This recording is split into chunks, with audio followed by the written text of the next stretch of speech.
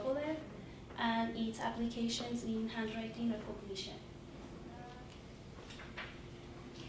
So here is the outline of my talk. I first will start with our motivation and how handwriting recognition problem led us to use LegendreSobolev polynomials. And then I explain the kind of operations our package supports.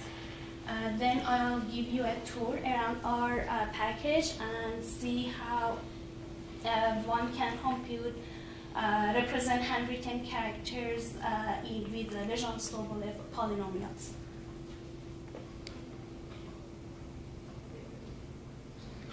Orthogonal polynomials have many applications in different areas, such as face, speech emotion, gesture, and handwriting recognition. We are particularly more interested in the problem of mathematical handwriting recognition on pen-based devices. Pen-based math is different than natural language recognition in several ways. So math formulas normally have a two-dimensional nature, and it's not the case that you can avoid the appearance of subscripts and superscripts in your formulas. We have a large set of math characters, and they appear in different sizes and locations with different meanings, and different people tend to use their own subset of symbols. So that means that whenever there is an ambiguity in distinguishing between characters, there is no mathematical math dictionary to consult. One of the important questions in the area of handwriting recognition is how we represent our handwritten characters. Our idea is to treat handwritten characters as curves and not just a collection of points. Our main idea is to represent those curves as coordinate curves, which are truncated in orthogonal series. This representation has several benefits for us. First of all, this representation is compact, meaning that only a few coefficients are needed to represent characters.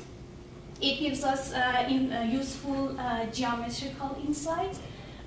This representation gives us a metric, and this metric on this set of characters, and this metric can be used in the recognition phase. And when we have such representation, we are also able to compute properties of curves algebraically and not just numerically and by relying on heuristic parameters. This representation is also device independent. That means that the resolution of the device is not important. When it comes to recognition between characters, normally what we see here, like a similarity, like when you compare two curves, when the area between these two curves is small, this small error does not mean that these two characters have the same shape. The problem comes from the fact that the corners of these two characters are not at the same places. One way to address this problem is to work in a jet space and force the coordinates and their derivatives to be close. For this purpose, we use LegendreSobolev inner product, which is defined in this way. Since we want just the coordinates and their derivatives match, so we work in the first jet space, meaning that we consider these, we let these mu i's for I greater than 1 to be 0. This parameter mu1 can be chosen experimentally to maximize the recognition rates. By applying Gram-Schmidt process on the monomial basis with respect to this inner product, one can compute the LegendreSobolev polynomials.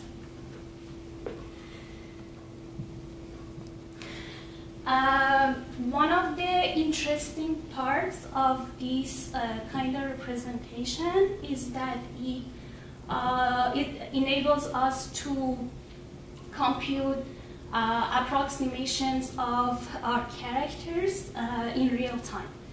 And I'll explain soon that how this can happen. This proposition suggests that for computing the coefficients of the LegendreSobolev approximations of coordinate curves, we can compute these quantities, moment integrals, and then multiply the matrix of moment integrals by the matrix C and recover these coefficients. And to understand how this method helps in real-time series coefficient calculation, I should point out two key factors here. The first factor is that this matrix C is independent of the problem, and that can be computed. And the second factor, which is more important, is how we compute these moment integrals. So when a handwritten character is being written, then at each point that we receive a new data point, we can compute these quantities, the moment integrals, up to that point that is already received. That means that at the time our pen is up and the handwritten character is complete, we have computed these quantities, like moment integrals. So that means that to recover the coefficients of the coordinate curves, we need to apply one matrix multiplication.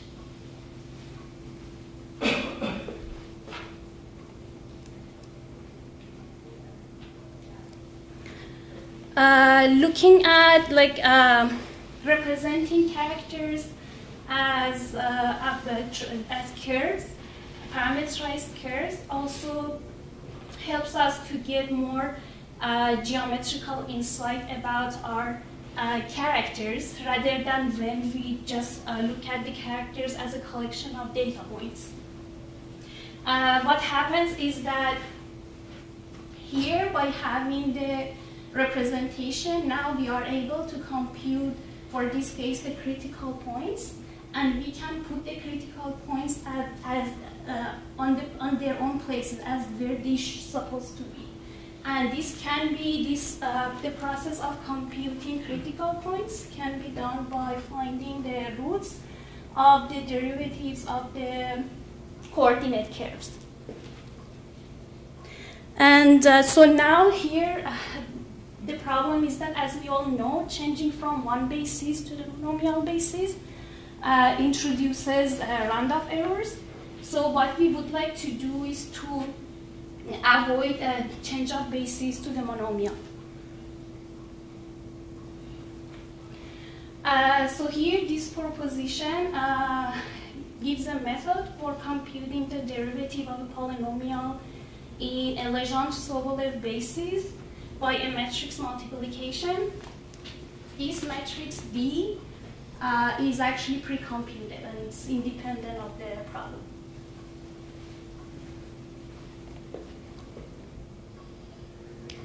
Also, when here this proposition shows that the roots of the polynomial f in LegendreSobolev basis coincide with the eigenvalues of the matrix B. This matrix B is a generalized companion matrix. In some contexts, it's also called a comrade matrix. So this part H is fixed for any polynomial f, but this part should be computed based on the coefficients of our polynomial.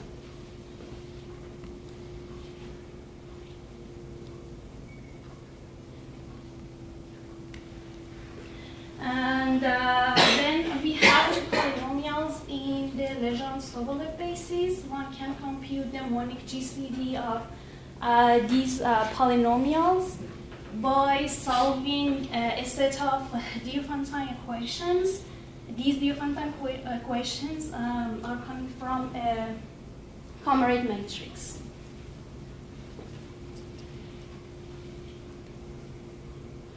We have developed a package, LegendreSobolev, to be able to apply arithmetic operations in LegendreSobolev basis. The functions are relying on linear algebra arithmetic operations like matrix multiplication and solving Diophantine equations. So here I would like to explain how some of these functions can be used. Here, this figure shows that a LegendreSobolev polynomial of degree n and with respect to parameter mu can be computed by this command s. We can also compute the Legendre polynomials of a specific degree with at least two ways. When here we have set the mu to be 0. And LegendreSobolev polynomials of degree n can also be computed as functions in mu.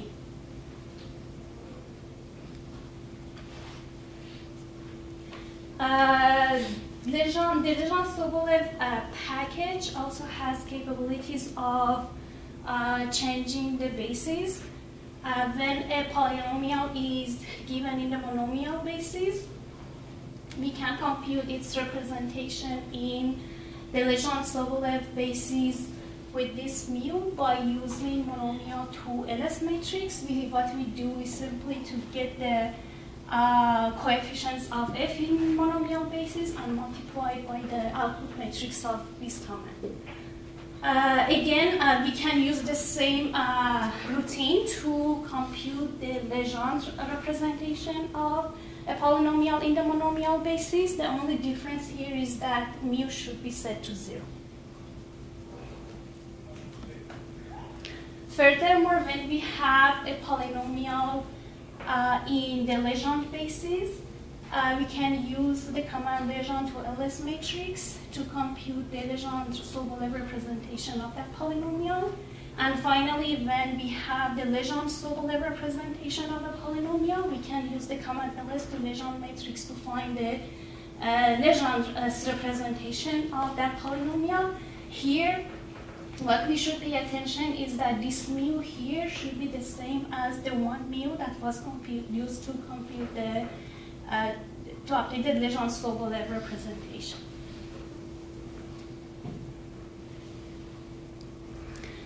In this figure, I have computed the derivative of a polynomial f by first computing its LegendreSobolev representation, and then this command derivative in ls does a matrix multiplication and computes the coefficients of the derivative.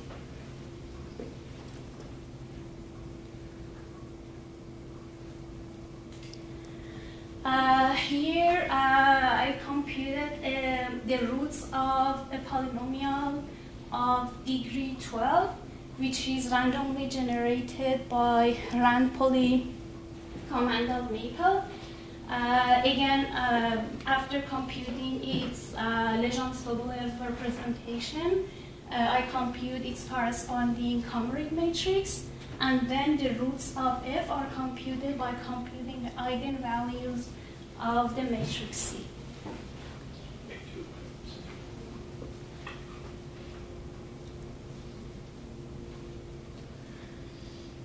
Here, in this figure, we compute the demonic GCD of two polynomials that are given in a LegendreSobolev basis, and the GCD also lives in the same basis.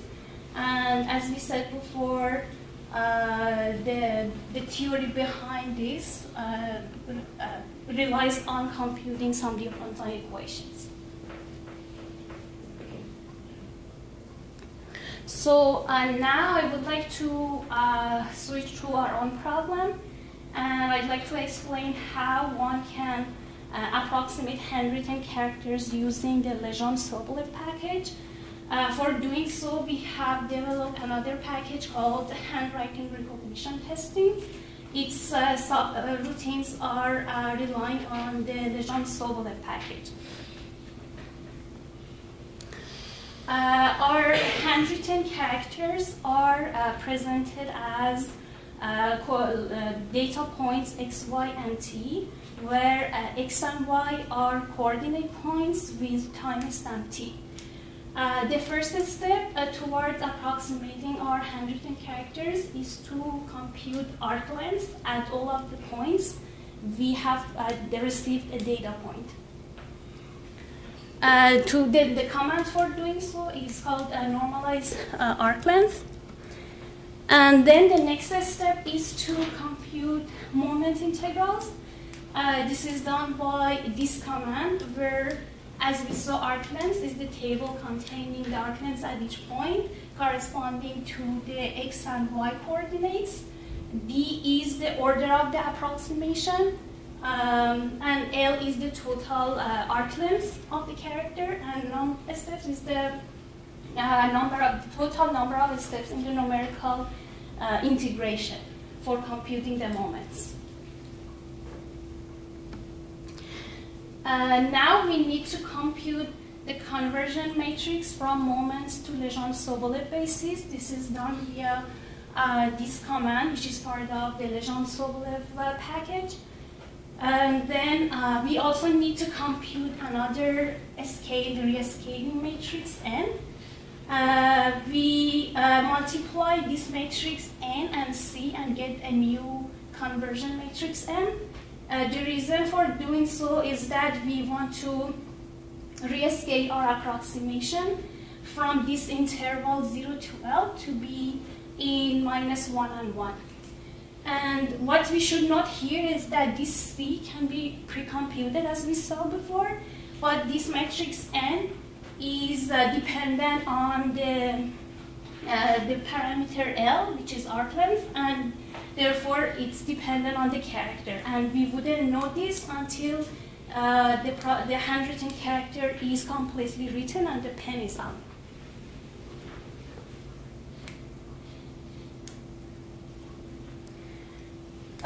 Now we are ready to compute the approximations by multiplying the matrix M we just computed and the matrix of moment integrals. And we also can recover the monomial representation of our coordinates in this way. Here I have plotted the approximated curve in dashed lines and the handwritten curve itself in the blue. And here we see some red dots. These are the corresponding some of the critical points, and the calculation here. These calculations are done by the LegendreSobolev package.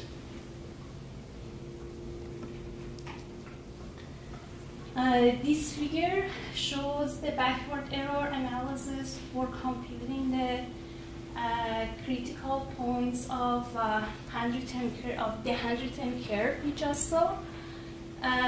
Here we have considered different values of parameter mu. And one observation we can have from here is that, for example, if we compare the error rates for the Legendre basis and the LegendreSobolev basis with mu 0.5, we can see to get the same accuracy, we need to have two more digits of precision. And in this figure, we see the average residual error for computing the critical points. And these calculations are done with respect to different precision. So what this suggests is that we at least should use triple precision to compute the critical points for handwritten characters.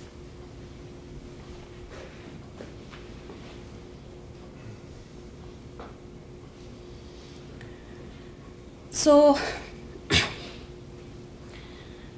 if you ask us what we do, is that to answer that, I would say we work with int traces instead of a collection of sample points. This gives us, this representation gives us useful geometrical insights, and it has caused the faster algorithms for giving the representation of handwritten characters. And with the new operations we have now in LegendreSobolev bases, it seems that conversion in and out of monomial bases appears unnecessary. Our packages, the LegendreSobolev and handwriting recognition testing, they are both publicly available online at Application Center of MapleSoft website.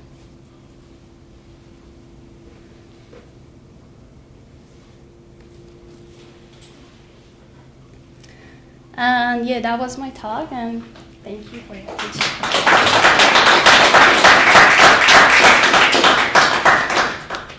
Yes? So, first of all, I really like seeing this companion matrix pencil for the LegendreSobolev. That's new to me, and I do a lot of things with companion matrices. But that said, I'm going to say something that's more software engineering related to that, which is, if something is useful in one context, then it's simple, then it might be useful in other contexts. And so you've got a new package or a new routine called Comrade Matrix, whereas in fact in Maple there's built in the companion matrix, which handles multiple different bases already. So I would highly recommend that the contents of Comrade Matrix get migrated inside companion matrix. So the comrade, colleague, I know there's one other one, are names by which this kind of thing are known, but it just hides them from Google search and stuff. So I would also recommend not using Comrade Matrix. Just generalized companion matrix pencil is the issue. The other one is the differentiation matrix. That's new, and I appreciated that as well. That's kind of cool, and I need to follow that up. The other software engineering thing. So you're taking polynomials apart, getting their coefficient vectors and doing other things. I think there's a package, Polynomial Tools, written by somebody in the room that's a model for how to do that efficiently and getting the coefficients in and out. So these kinds of things are also useful to review. I finally had a question about one of the numbers on there, which you had thank you so much for computing residuals. Thank you for doing the backward arrow. Yeah, I always remember the numerical, of course. So you had a residual on there that was 0.012, and I went, oh, that's way too big. But then later you talked about scaling. So what were the size of the coefficients in the polynomials that you did computing the residual? They were about 10 to the 13th or something? Let's see. So the scaled residual was probably quite small. Earlier on, there was a slide with residual as 0.012. One of the first things. Not this one, probably this one. Yes. Yeah, 0.012. I thought, well, that's a huge residual. But what are the size of the coefficients in F? In there? This is F. Well, they're not so big then. So that needs investigation. Yes. That particular thing needs investigation. But the scaling is a serious issue in a number of these kinds of things. So, okay.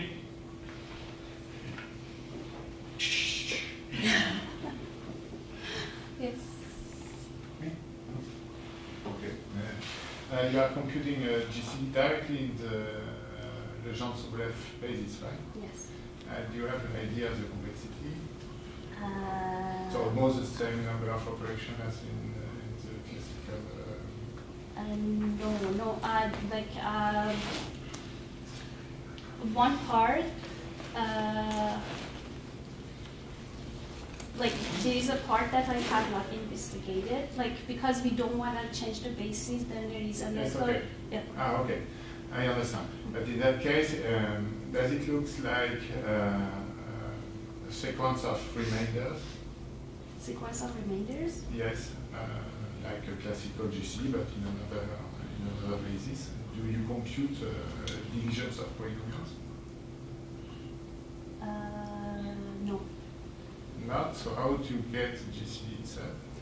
The GCDs are computed, like the coefficient, we compute the coefficients of GCD by solving some Diophantine equations. These Diophantine equations are taken from the rows and the columns of some matrix. Okay, so this closed margin expression, which was, to have an alternative to compute, for example, eigenvalues.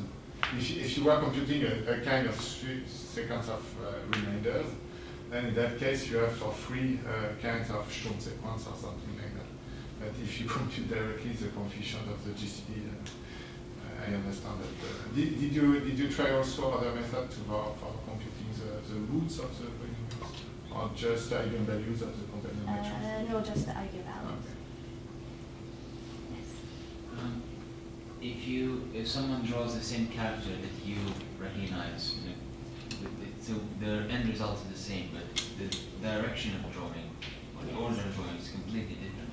Is your algorithm going to fail completely, or is it still big enough? For like in my experience, sometimes it's been able to recognize that character, and sometimes not. I could add to that answer.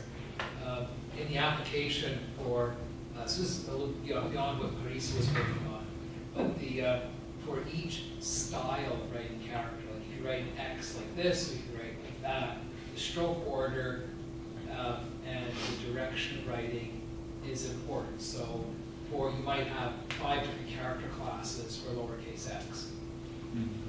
But there are some benchmarks out there for recognizing handwritten characters, and they usually use machine learning. So I'm just wondering, out of curiosity, if you think yours could beat that, or yours is for a completely different application, where it takes into account the direction and everything. Yeah, this is something that we discussed, that we should take this into account. Like we are discovering around this to see like which way of, like, do we really need to differentiate between the ones that are, like, should we consider the characters that are the same but written in different directions in separated with separated labels, or not? Like, this is something that we want. You didn't consider. So perhaps I can help, since I've been doing more on the recognition side. The machine learning methods, the neutral neural networks and so on, will require quite large training sets. And in order to develop, because with mathematical handwriting, your C might look like somebody else's Zeta, for example. And so having a personalized handwriting recognition is something that's interesting. And for that, you don't want the user to have to generate large set training data. So methods that work with sparse training sets are particularly interesting. And so this method will give nearly complete linear separability of classes with very few support vectors. Of course, there's always interesting, can we tune it up with more data as people are writing? That's a very interesting question. But right now, our neural network is depth 1. Shallow. So would your answer be that for a small data set, this method works better than machine learning, but for a larger one, machine learning would beat it? Or I would guess the answer is yes, but I can't say for sure, because we never tried it, because just that one looks at training for this method, you need 10,000 samples, and we might have 7. And so we never even tried. no? All right, thank you. Thank you.